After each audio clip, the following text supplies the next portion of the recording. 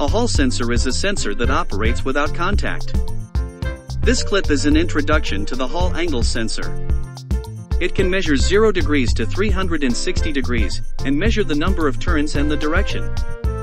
Use a reference voltage of 5 volts and operate in the same as the multi-turn potentiometer.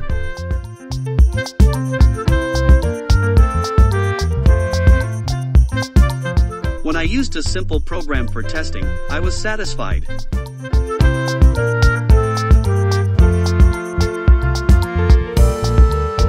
We can install it with a DC motor to measure the rotation angle, the direction, or the number of turns.